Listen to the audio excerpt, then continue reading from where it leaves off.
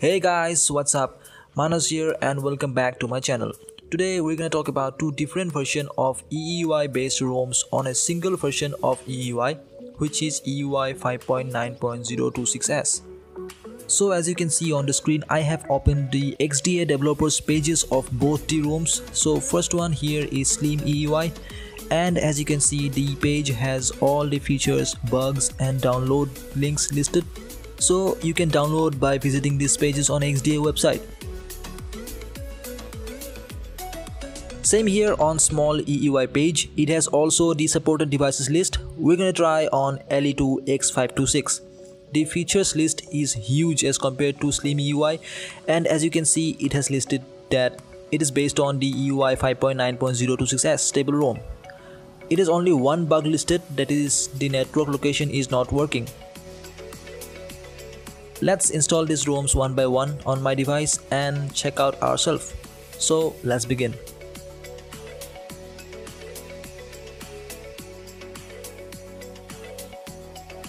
First, we're gonna try the Slim eUI ROM.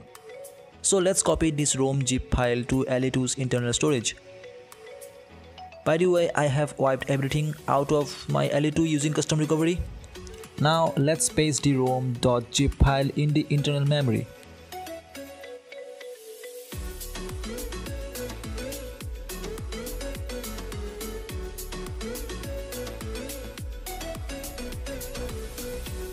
As you can see, it is inside the LE2. Now we have to disconnect the cable from PC and install the ROM using custom recovery.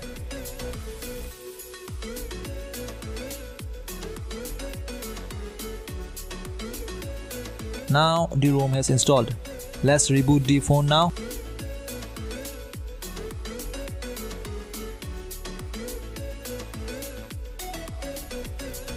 As I have told before, booting into a new ROM will take some time, so don't panic and don't do anything during the new ROM booting process. It can break your device, I don't know. So just wait for 5 to 10 minutes.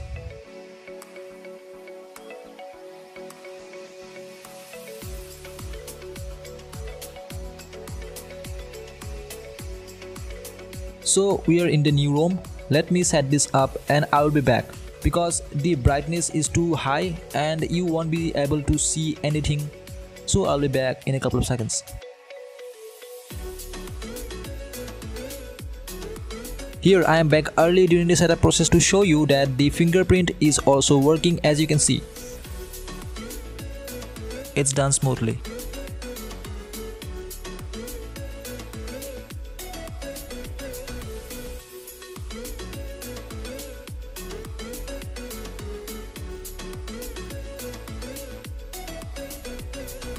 Now we are in the Slim eUI. First thing I have noticed that the clock is in the middle position like iOS.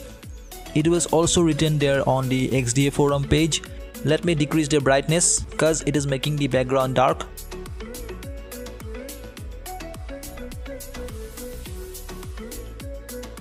As you can see, I have connected to a Wi-Fi network. Okay, now let me show you the first bug. Now let me open the Play Store. At first time, even if you tap on the Play Store icon, it won't launch the app. See? Then you have to go to File Manager, then search for Play Services, and you will see a Play Services APK. You need to install that APK.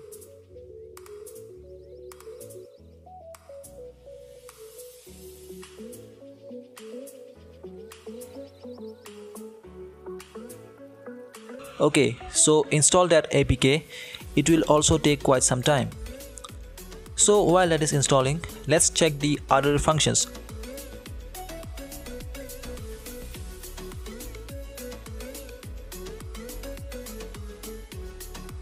First, the camera. As it is the stock Glyco ROM, the camera is also the stock one. All the functions work.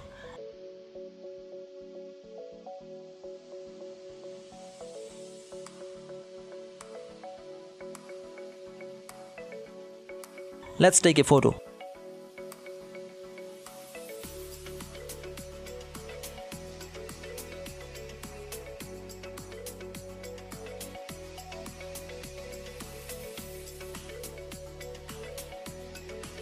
It is little grainy because the room's lighting is not that good, but the camera will perform better in the daylight, I guess.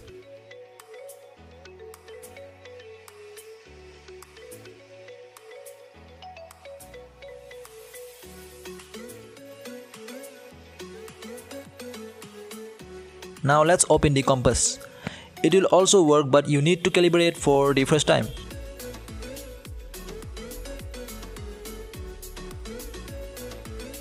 It is the Chinese wallpaper app for Laiko Chinese eUI ROMs, so it won't work properly in India, I guess, unless you change the region to mainland China.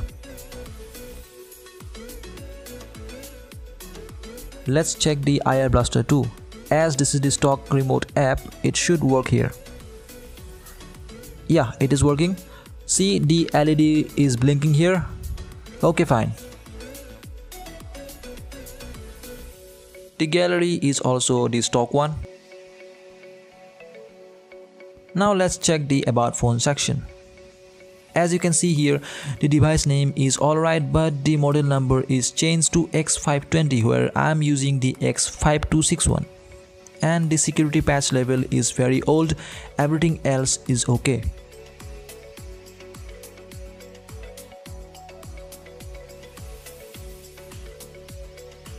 Let's check the storage.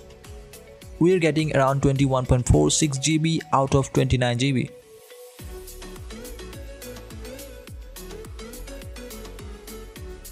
Fingerprint I have shown you guys. What's next?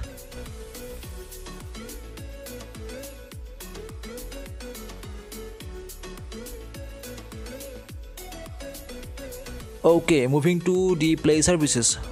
Okay, it's done installing. Untick the delete APK cause you might need that later. Let's open the Play Store again. As you can see, it won't let you go further than this. I know that cause I have used this ROM before. I have installed this ROM again to show you guys what problem does it have. And while I was facing this problem and I am searching for a solution, there was no proper solution anywhere. There was one on XDA thread, but it was of no use.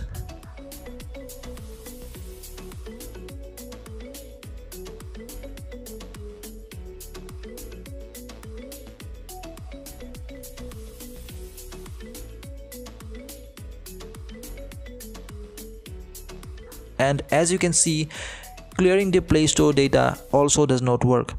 And for me, without Play Store, a ROM is worthless, no matter how smooth.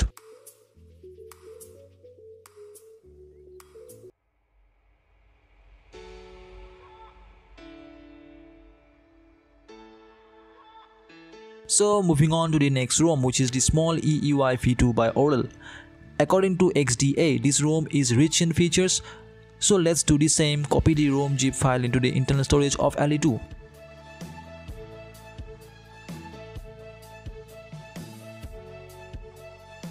As you can see, we have the ROM zip file inside the internal storage of LE2. Now let's disconnect the cable from the PC and install the ROM using TWRP custom recovery.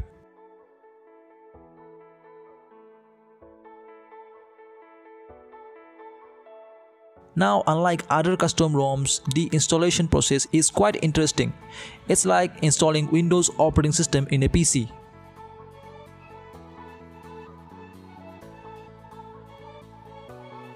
As you can see on the screen, it has the information about the ROM. Then press next.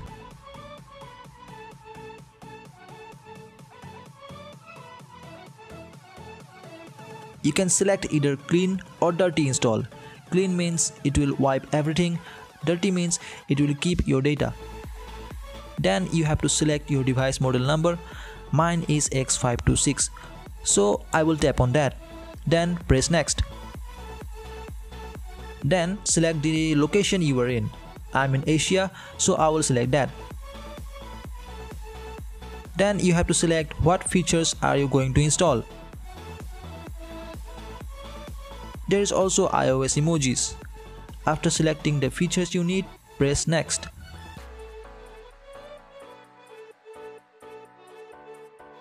Next up will be the button settings.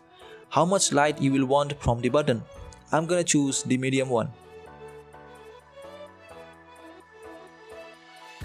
Let's enable ad blocking. Ads are quite annoying sometimes. Now you have to choose if you want to root or not. I need root of course, so I'm gonna select routing with Super SU. The benefit of this is it will give you total access and total control over your Android device.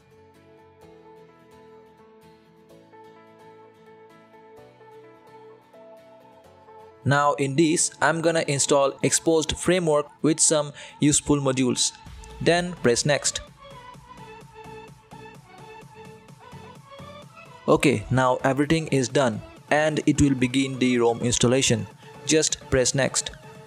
Now you don't have to do the setup exactly like mine. You can change some features and you may not need root, so do install with your own preference. I'm gonna be back after the installation is done. So we are in the small eUI ROM and I am back in the middle of the setup process to show you the fingerprint setup. And as you can see, again the fingerprint setup process, the OS is taking my fingerprint. So whenever it is based on stock eUI, the fingerprint sensor will work, don't worry.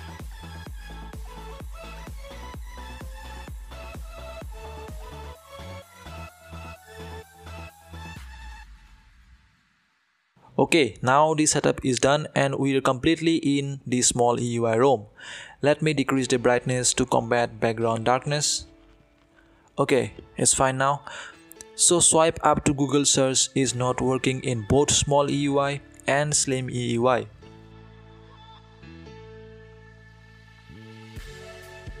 Let's open the Play Store now.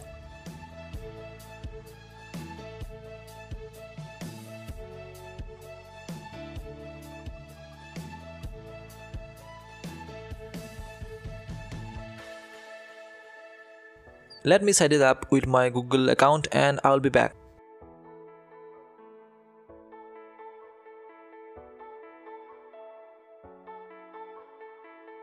Okay, so I have set the Play Store with my Google account.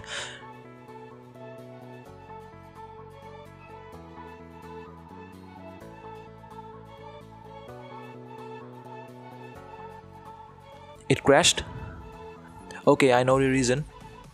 To make the Play Store work properly, you need to update the Play services. So let's update it. You know what is good about the small eUI ROM? It is better than the eUI 5.9.026 as stable also. Why, if you ask me? Cause it is giving you Play Store inbuilt, unlike slim eUI and eUI 5.9. And when only Play Store is given now, you can install any app. That's why without Play Store working properly, a ROM is useless for me at least. Let's check the about phone and as you can see it is showing small eUI by Oral and here the model number is also correct. Security patch level is newer than slim eUI. Everything else is fine.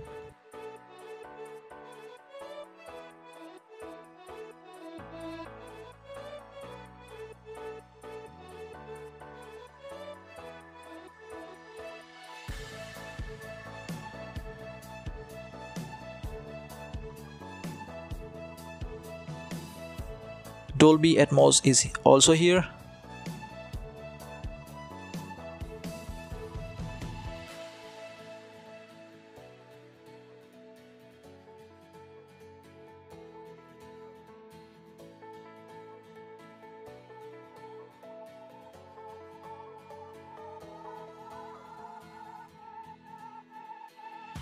In location settings, I don't see any problem here, but we will test it later.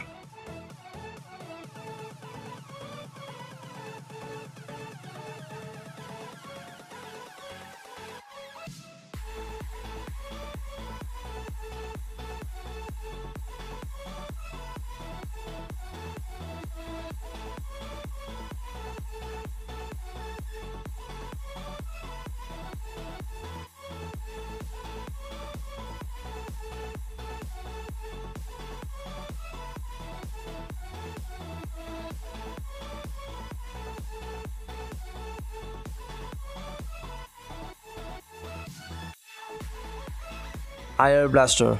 It should work cause it is based on eUI. Yep, it works.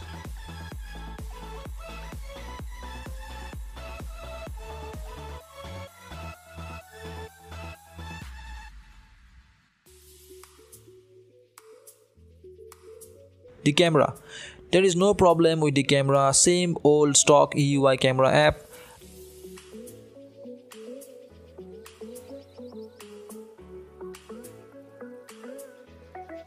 Let me take a picture.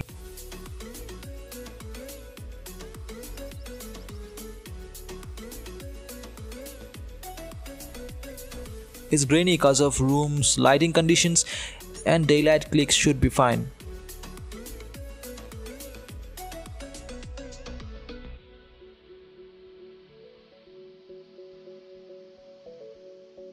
As you can see, you can record up to 4K resolution.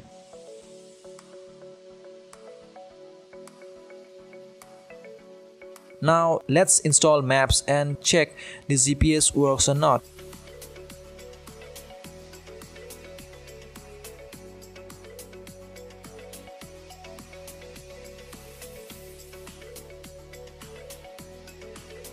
Okay, so this is the second time I'm using this ROM, and at the first time of using this ROM, the GPS was working and it was almost accurate.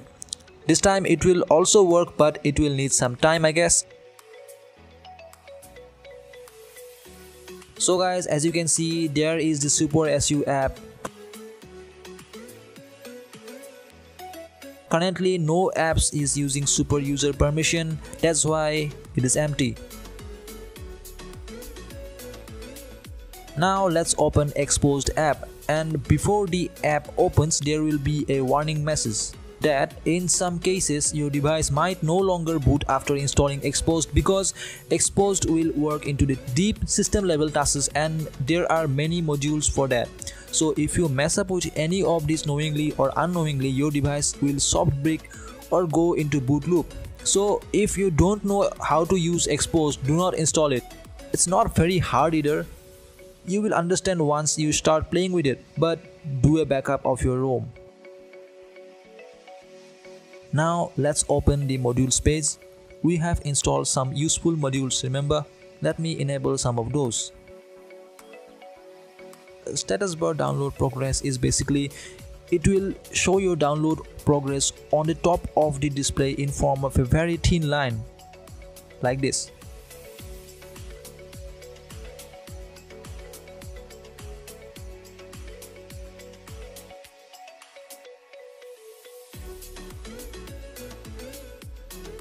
Let's install one more useful app, Greenify. It's useful for hibernating apps which are running unnecessarily in the background.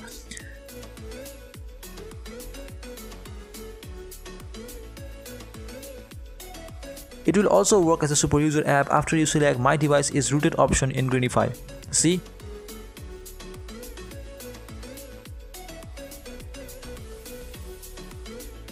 Now you have to grant it and it will work automatically in system level, and you don't have to open the app again to hibernate the apps you have selected. Kinda cool.